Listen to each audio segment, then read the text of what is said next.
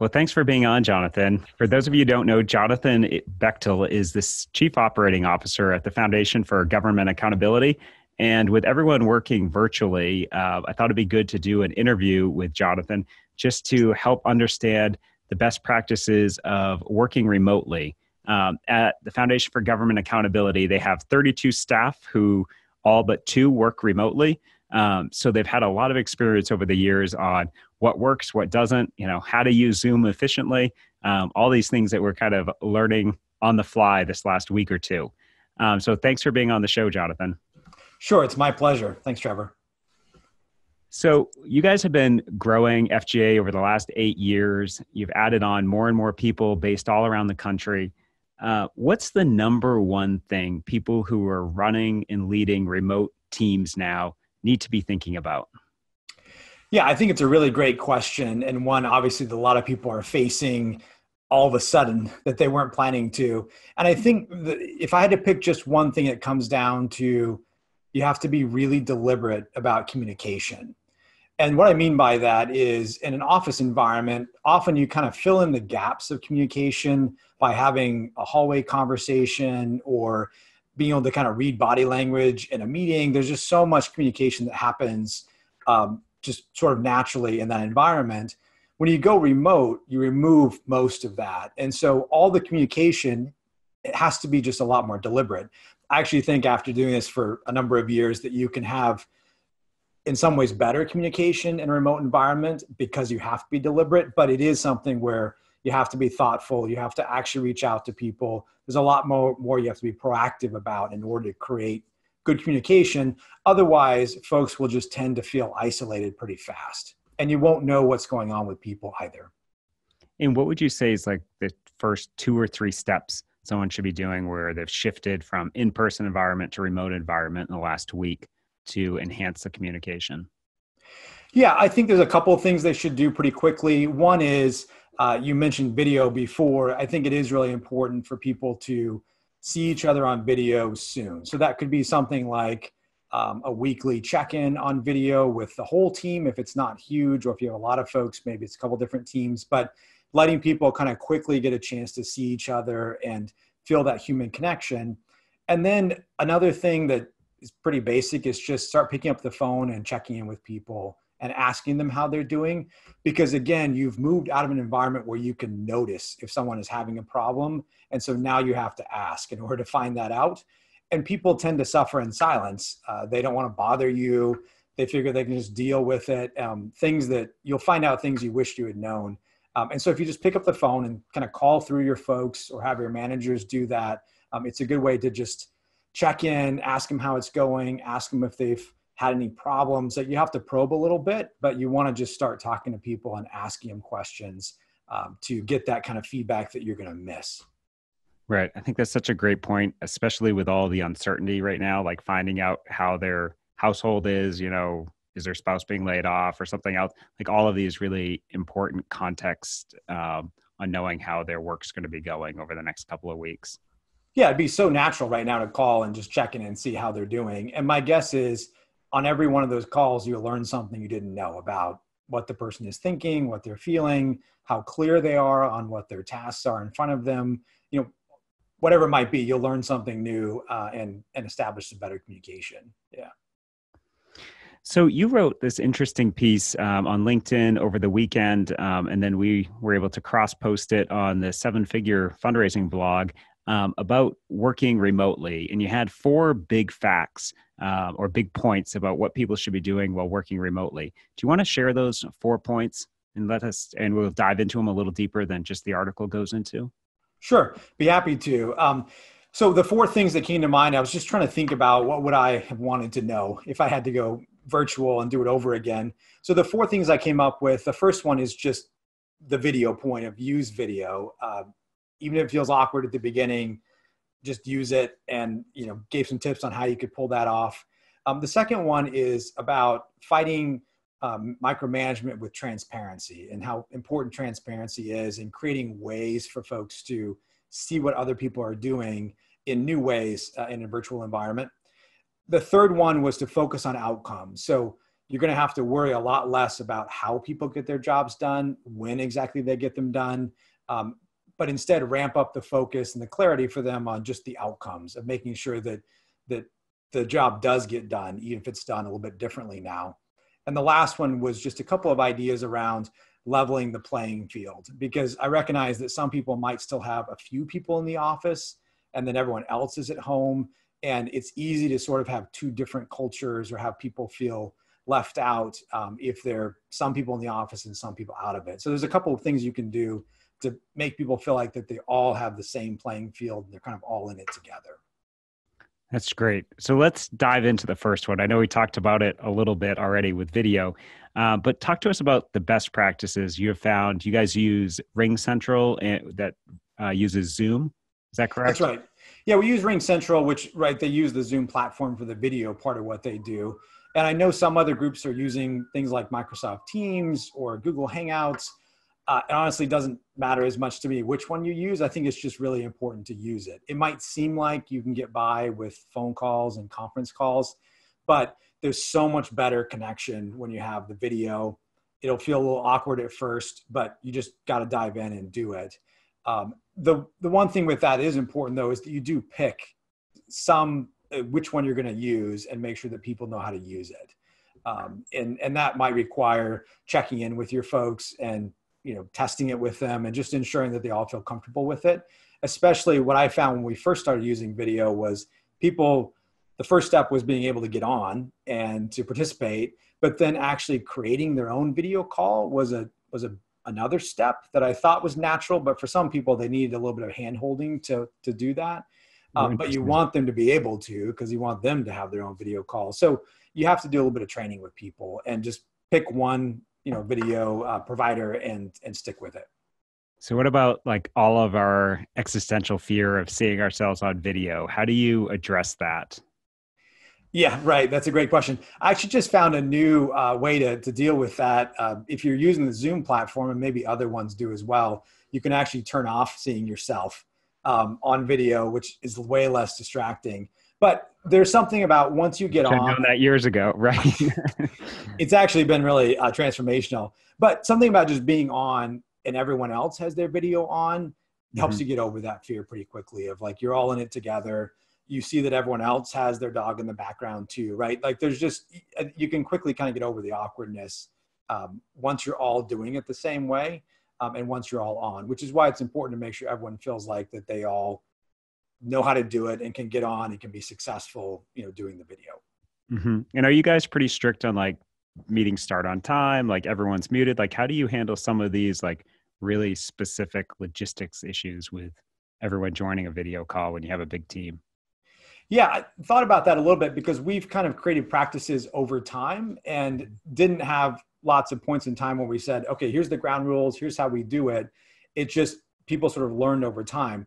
A lot of these companies and nonprofits that are dealing with this now don't have that luxury of time. And so one of the things I suggest in the article is I would go ahead and create some ground rules and just set them out for people. So something like, when you jump on, go ahead and mute yourself so that one person with the loud noise in the background doesn't ruin the call for everyone. Make sure you get on at least 2 minutes early, because if you have a technical difficulty, which often happens, especially at the beginning, you may need 2 to 5 minutes to fix that. So maybe 5 minutes is better. Like, I think it would be useful for folks to go ahead and just set some ground rules because they got to make this work fast. And so that will just help people to know those expectations. And do you guys have any rules on like calls with so many people, we mute everybody, or do you have guidelines around that? Or is it kind of case by case? Yeah, again, we haven't, because we've sort of learned over time, but I think it would be, it's probably a useful thing to do. And this is actually making me rethink a little bit of maybe creating more guidelines for new people as they come in. It's definitely one of those things where the mute does break up the conversation. If everyone's on mute and there's only 3 of you or 4 of you, then the unmute, say something, mute does make it kind of choppy and reduces the comfort level. So we have started recently with small groups, let's say 5 or less, to just encourage folks to not be on mute so that they can just free flow the conversation. I think if you get a whole lot more than 5, definitely up to 10, then it starts to become just, even if everyone is just making a little bit of noise, it starts to be a little overwhelming. And so it's probably time to then switch to have everyone mute themselves.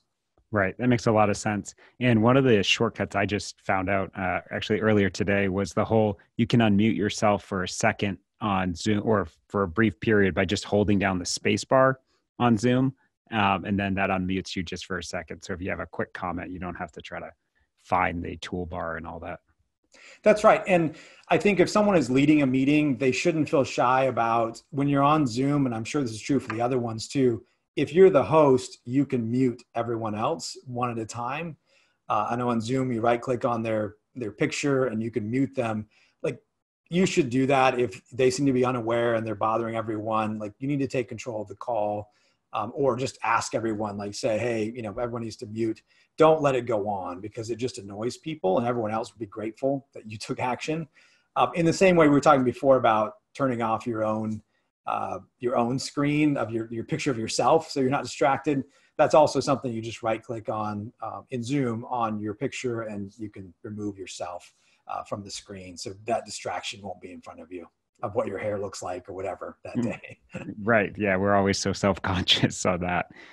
So talk to us a little bit. You have this interesting rule you call the Professor Kelly rule. What's that? And tell us about it. Yeah, so probably a lot of people remember there was this YouTube clip that went around of a guy, a Professor Kelly, on a BBC news channel, where he was being very professional, giving some type of news media report. I don't remember what it was. And his 2-year-old like walks in behind him, and you can see his wife like dragging the kid out behind him. And he The kid in the maintains walker a comes in straight as well. face all the way through. Yeah, it's phenomenal. If you YouTube, just search Professor Kelly interview, it's fantastic viewing. But so the rule though that comes out of that is one where we just give express permission to everyone that we're okay with a kid wandering by, or a dog coming in, or their wife, needing to ask me a quick question. Obviously there's limits to that, and everyone needs to be attempting to prevent distractions. But I think especially in a moment like this, when people are trying to maintain connections, getting to see someone else's dog and share your dog might be a little bit of a bonding moment that helps bring some normalcy back. So essentially the rule is don't try to make everyone be perfect. Recognize they're all in their homes. And it's really fine to have a distraction here or there, or to see a little glimpse of the rest of their life behind them in the camera, and not make that too big of a deal. Well, and I think it's also important just explicitly stating this, people right. I think you probably have to think actually that's say the it. norm. Right. Right. Because everyone is horrible. I mean, certain personalities especially probably are screaming at their kids right before they get on the call, and, don't touch the door kind of thing. And so I think you Not have to that we would ever say do it. that, of course, I've never done that. but there are people like that. Right. Yes. So talk to us about how transparency fights micromanagement, because I thought this is one of the really fascinating points of your article that you wrote. And I hadn't thought about it this way because our team is only partially virtual, but dive into that because I think you have some really good points here. I think it's something we've, again, had to learn over time. But here's the concept. If I'm used to managing people in an office environment where I can really check in on them, I can walk by their office, we can have quick meetings, suddenly losing that ability to check in with people, I think the natural response there is to feel a lack of control or a loss of control. Like, I don't know what my people are doing. I'm used to checking in on them. So I'm going to ask them for a lot, or I'm going to bug them, or I'm going to require, a daily check-in email or something like that, that really starts to stray into micromanagement of folks. And it often can be around things like how they do their job of, are my people actually in the office? I can hear their kid in the background. Are they really working? Like, those kinds of thoughts start to creep in. And I think that can be really devastating or destructive for a manager when that's what they're thinking about. And it can send this huge signal of a lack of trust for employees, when what you want to do, right, is at least to have some trust to start with there, and then focus instead on kind of the outcomes. But anyway, so I think the antidote to that micromanagement or that sense of loss of control is to promote transparency however you can. So one of the ways that this actually looks is through, systems. A lot of folks are familiar with things like Basecamp or Microsoft Teams or Slack or any one of those systems where there's this shared conversation or shared environment that the company is on. And the point of using that, something like that, is to create that transparency where if I'm a manager, I have a way that I can kind of see what people are doing in a non-creepy way. I Right. can see what they're doing without having to call or nag or check in. And I can also see what other people in the company are doing because they're being transparent. They're talking about openly what's going on, what their projects are, what they're dealing with. You can kind of see the flow of work. And that just helps sort of the stress to go down of, I don't have to micromanage. I can see what's going on. If I'm really curious about what this other team is doing, I can go look at it.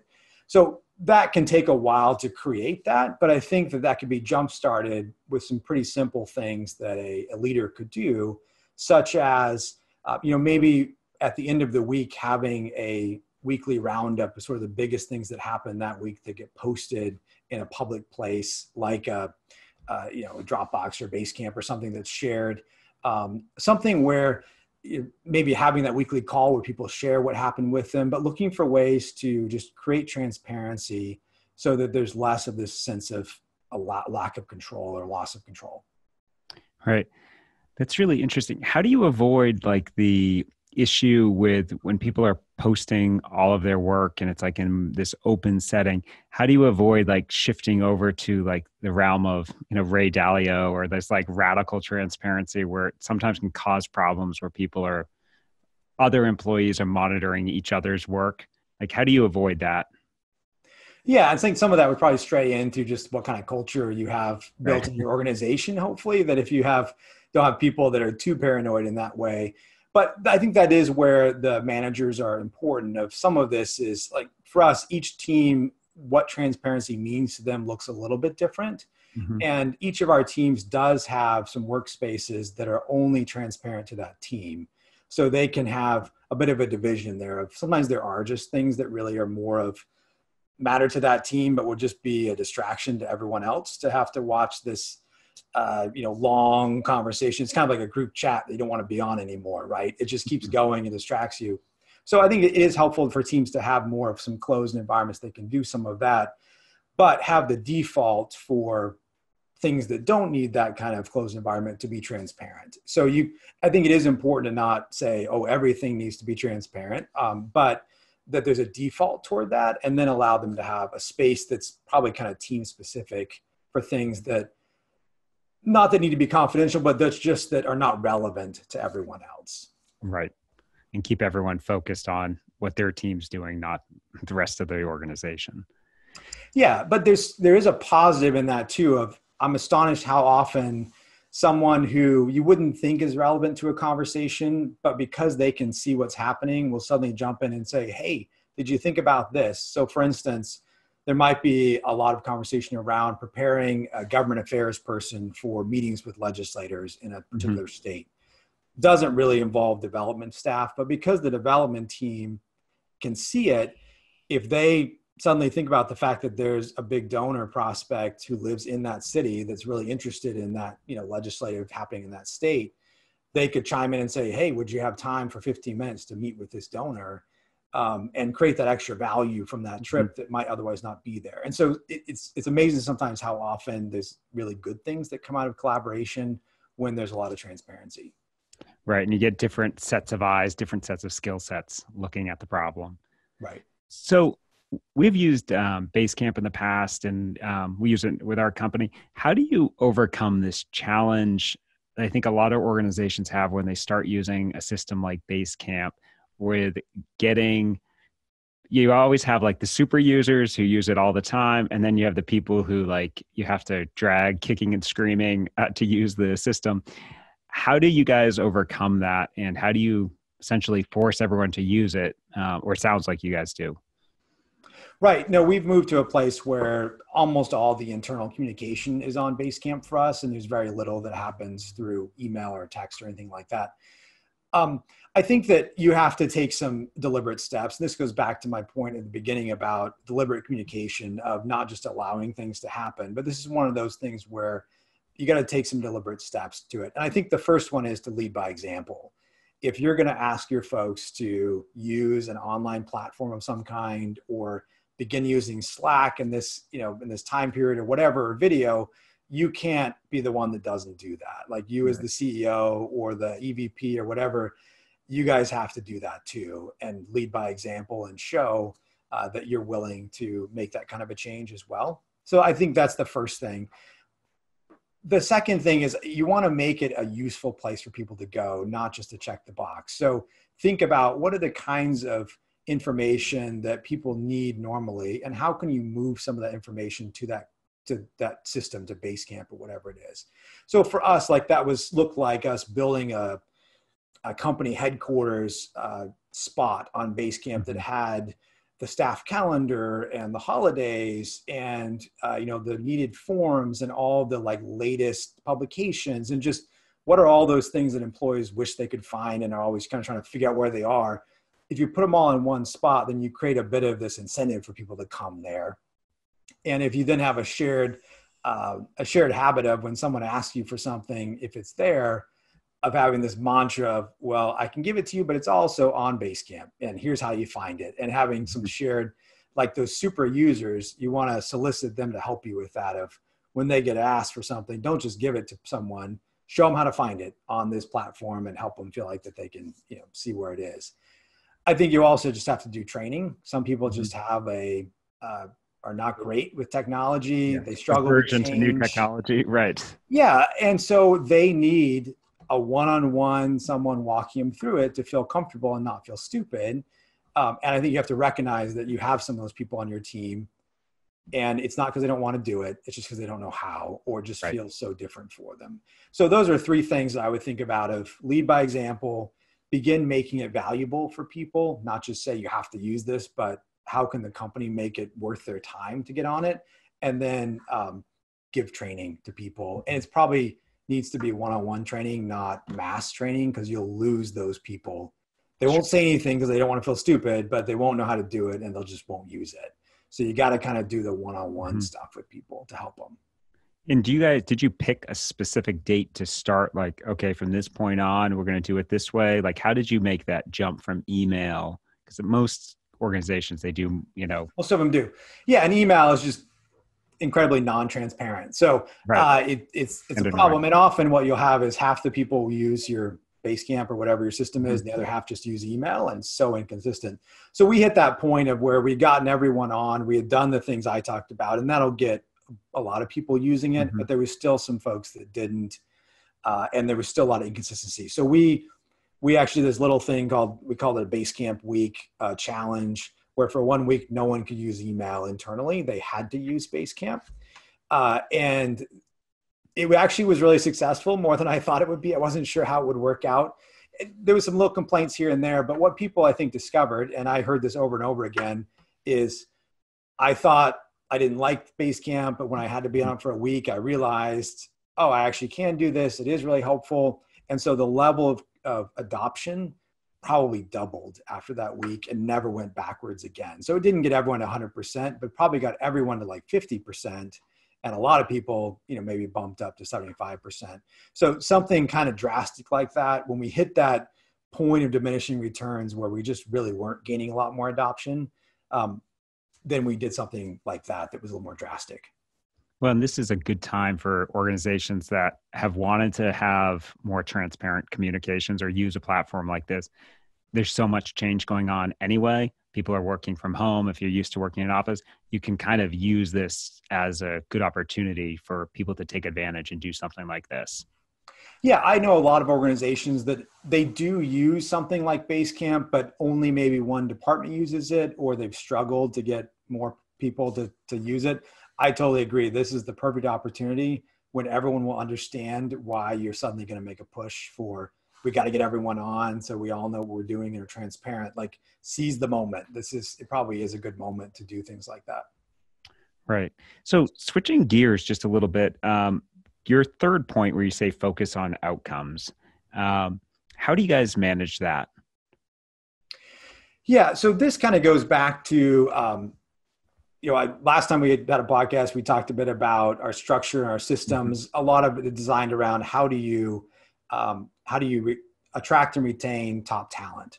And one of the things that really talented people appreciate and love is flexibility. It's a really valuable commodity these days that people look for. And it's why, we even went distance remote in the first place, was to give people flexibility. So flexibility is going to be the name of the game now for everyone else who has to suddenly be remote, because people are juggling their kids, they're juggling, trying to find food at the grocery store. Like, there's so many things that may get worse. So focusing on outcomes rather than how someone does their job is practical, but it also is what really top people want anyway. Okay, tell me what you want me to accomplish. Tell me how it should look when I'm done, like the deliverables, but then give me the freedom as the employee to figure out how I get there. And trust me that I can figure it out. Or if I don't, then I'll ask you. And I think people that are talented folks that are motivated, they will rise to that occasion and will really appreciate that. I think the other thing is, when you're separated in your own homes and trying to work on whatever you see in front of you, it's easy to get kind of myopic of just what my tasks are and what I need to get done. And there's a big value there of kind of helping people just stay focused on the big picture of, I may be alone in my, bedroom in front of my desk trying to do my little thing, but I'm really actually part of a group of people that are all working together toward a big cause. And that's a really valuable feeling for them to keep. But you'll have to, that has to be cultivated, and it has to be kind of repeated over and over again to help people maintain that kind of a big picture, so they don't get just sort of stuck in the drudgery of, I'm all alone and, trying to do my little thing, and I don't know if what I'm doing is really helpful or not. So two pieces of that. One is focusing on results rather than how. But then the second thing is making sure that everyone keeps the big picture in mind of what we're all working toward, why it matters, that there's optimism and hope and value in what you're doing every day. So I think both of those things are really important in a time like this. So how do you avoid this tendency with high performers to become workaholics? So one of the things I noticed when I used to work from home 5 or 6 years ago, and I now have an office that's really near my house. But one of the things I liked about the switch to the office environment was you had a break and you had clear boundaries on where work was and where home was. How do you work with your people on establishing those, when your office might be in your bedroom or your spare room or, somewhere in your house? Yeah, it's a really great point. I think that starts with deciding what the culture of your company is in regards to that. Like, are you a place that values people, working a lot and long hours and just kind of always being on?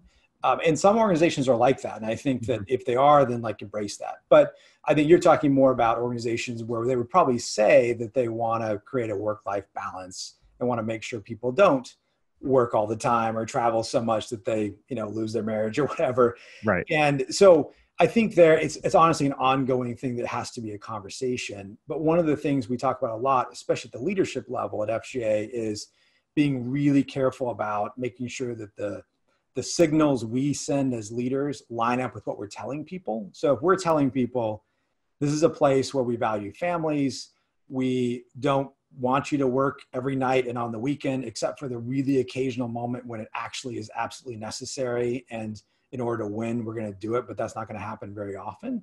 If that's what we say, then we can't, as leaders, be posting on Basecamp at 10 p.m., every night, or sending emails on Sunday afternoon, even if, and we've fallen in this trap before, even if that post or that email says, hey, you don't have to respond to this until Monday morning. I just want you to know before I forget. That's what we do. But it's easy to forget when that's received. There's just no way no one ignores it. That Right. People will ignore it. That's right. And it still sends a signal of, you don't have to work on Monday, but I am, and I'm important. And so if you ever want to be important, you got to do this too. It's those really powerful hidden signals. So that's the conversation we have all the time of, we have to not send the wrong signal. And then we ourselves have to set up boundaries, for ourselves in our homes. So I think that's important, of just little things for folks if they're starting out remote and trying to figure this out, of what kind of boundaries can you create for yourself? Can you close the door when you have office hours and make sure that, there's some separation there, or even just the act of, I'm closing the door, I'm going to work right now, but when I'm done, I'm going to open the door, turn off my computer, put my phone down, shut down my browser and be done. And I'm not going to have my phone next to me at the dinner table, or things like that that'll really just suck me back in. So it's really, I think both those things matter, of leadership signals and then the individuals thinking through a plan for creating their own sort of physical boundaries in their environment. Right. I think having both kind of a powering up routine, like where you start work in the day, where you kind of go through a similar cycle or, a series of steps. And then at night, for me personally, it's more important even in the evening, is a way you wind down from work. Like sometimes it's really hard to close your laptop and then 15 seconds later be dealing with screaming kids who are hungry and tired, so do you guys encourage people to try to do that, or kind of people to figure that out on their own, or how do you address that? Yeah, I think it's one of those things that it goes back to that one-on-one communication of just trying to figure out what is working for people. Because the thing you don't want to do is just miss the fact that sometimes there are people that are just way better in the evening. And so their preference would be to start a little later. Maybe they, run some errands in the middle of the day, but they are high producers from 6 to 10 p.m. And so you don't want to shut that down, because that's part of the value, honestly, of a remote environment and giving people flexibility. But you can't just assume that. If you see people working late, you have to have that conversation with them of, are you working late because you can't turn it off? Or are you working late because you've chosen to have later working hours, and you're still sort of balancing life work. And if they are, then you can decide if that, makes sense. And if that seems like that works out well, but you shouldn't just assume what's going on with people. Yeah. And what I like about this article and your approach is, you have these broad organization of rules, but then you dive in specifically with each person to make sure it works for them. It's not kind of a one size fits all. So talk to us about this last point on leveling the playing field. Sure. So this kind of goes back a bit to the video piece, but it goes even beyond that of when you have in-office culture, and then you also have a few remote workers, or now in this case, maybe it's a few office people and a lot of remote workers. If you have both environments, they will normally not be the same. And I'll illustrate this so the classic example is you have 5 or 6 people in the office sitting around a conference phone, and you have 5 people remote who are calling into that conference phone. We all know what that's like when you're on the phone. You can only hear part of the conversation. Side conversations happen that you don't know about. You're kind of a second-class citizen in that conference room. So that in a microcosm is what happens. So the most common complaint when when there's been surveys done of remote workers is that they feel like they're left out of a lot of things that happen in the office. And so it requires a really deliberate approach to thinking about how do we make sure that people don't feel left out, and that we create a level playing field. So one way to do that is with video. Even if there are still, say, 3 people left in the office, they should all sit at their own desks and be on video single by themselves, not as 3 in a group, just so everyone on video is exactly the same, right? We all are in front of our one video camera. Nobody has their own little kind of side meeting that people can see. So that concept, but also even thinking about equipment of, let's say the people in the office have access to, nice headphones and a nice webcam, and all the, people in their homes are trying to scramble and make do. Could you as an organization buy everyone that same webcam to be in their home, or at least something that's nice, so that they feel like that they're being treated just the same as the folks in the office? So it's a lot of little things. If you in the office have, snacks around, last week when we had a meeting, we got on Amazon, and maybe now you can't do this, but we sent a little snack box to everyone's home so that when they're on the meeting with us, they could have snacks too, because that's what would happen in the office. So trying to signal in all these little ways of, you are just as important. We're going to try to create just as good of a office environment for you at your house as you might have had here. So if folks are being temporary right now, there might be only some of those things they can do. Right. But thinking that way, it's a mindset of we're going to try to make this as equal of an environment as we can. If they're doing it longer term, then you can do more things like we buy everyone the same office chairs that we have in the office at the same level of desks, the same level of computers, like try to make it where they don't get, shorted because they're working from home. Right. That makes a ton of sense. And like by intentionally buying desks and those sort of things, it's not like this weird thing where you're trying to cobble it together the day you start work. It's Right. like, it feels nice to get something delivered you're putting together, or a new laptop and those sort of things. Yeah. It feels like you're actually starting a new job, even though you're still in your living room, or Right. whatever. Yeah. So last week you had your annual staff or your quarterly staff meeting had to switch from being in person to virtual, and you're a virtual company. What was that like where you had to do all day on Zoom? Were there any lessons learned as a final question for you? Yeah, it's a good question. I was honestly a little terrified by the thought of 8 hours on video because you feel emotionally drained. It feels like pretty Right. fast on video, and not having that in-person environment. But we had to do it. We couldn't travel, and so I think a couple of things I learned. One, it's not as bad as I thought it was if you with some like simple things. So one of them, which kind of obvious, is taking breaks pretty often. But we did the whole thing I mentioned before of having everyone off of mute, and have their video on. So we all were participating. We could This is for have a about really, 5 people or yeah, so. it's 5 people. So Yep. it's small enough group to do that. And then when we took a break, we had everyone shut off their video and mute themselves. So we all could take a break and, Mhm. There could wasn't a do what little we needed cross to. talk. Right. Right. There's nobody's meeting while one person is out of the room. Right. We made sure that didn't happen. And then the other thing was just recognizing that it would take a lot of preparation to be ready for it, especially on the technology side. So in a room, you can, bring a bunch of handouts and just be able to sort of, hand those out and can kind of wing things a little bit more. On video, I spent hours ahead of time making sure that I had every single piece of paper I might need was uploaded, was linked. It was all on one agenda so that I didn't have to spend lots of time I need to email this out or share my screen and try to find it. I tried to be as prepared as I could in advance so that with everything being digital and ready for everyone to just look at and grab onto, even to the point of sharing a spreadsheet so I could take notes and everyone else could see the notes at the same time with it. So we had very little technology issues, which if you have a lot of those or people can't see something, Right. then I think that really makes it harder. So that preparation helps. So I think just thinking over prepare when you're going to do a video thing like that. And we split the 8 hours up into 3 different, about 2.5 hour sessions over 2 days. So there was a Okay. lot of kind of breaks built into it. And I think that helped a lot.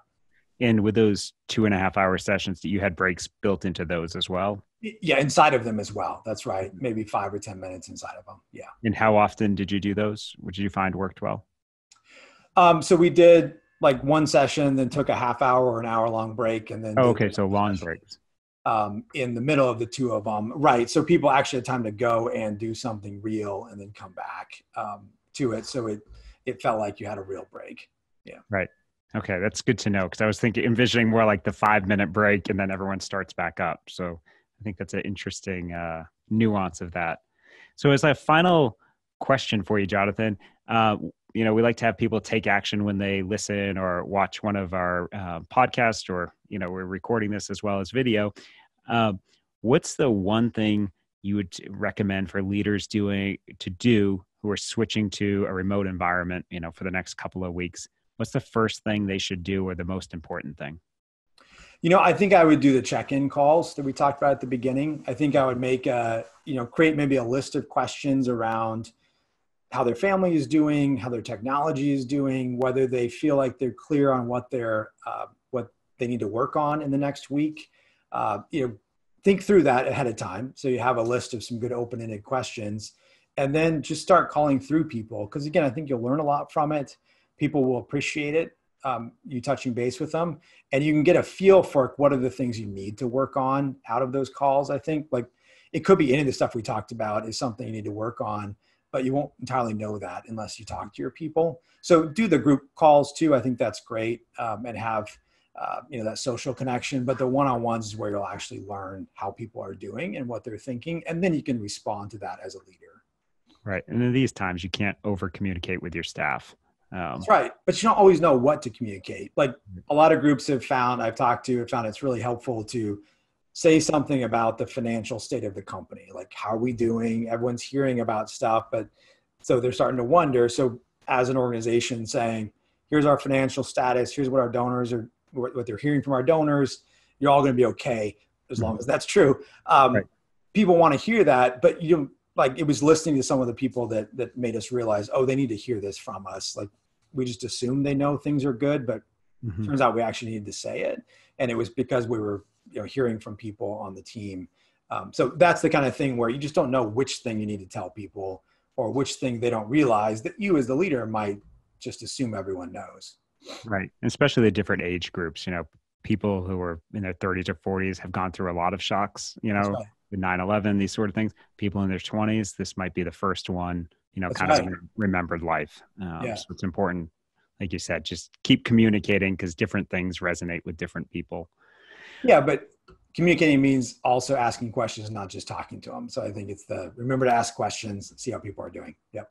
Right. Absolutely. Well, thanks for being on the show, Jonathan. I really appreciate you doing this, and it's always insightful having you on. And I appreciate you taking the time in this busy week, but also sharing what you guys have learned firsthand over the last few years. I'm happy to do it. Thanks for having me on. And just let your listeners know if anyone wants to call and chat about something they're working on, trying to figure out with this, I'm always happy to help somebody out. And you just preempted my question, which is good because I'd forgotten it. But where can people find out more about you, Jonathan, and the Foundation for Government Accountability, and how can they contact you? Yeah, so my email is first initial J, last name Bechtle, Bechtle, at thefga.org. I'm sure you can add a link to that, the show notes. So people can email me at that, and I'd be happy to answer any questions they have. Great. Well, thanks for being on the show, Jonathan. Really appreciate it. Thanks for having me.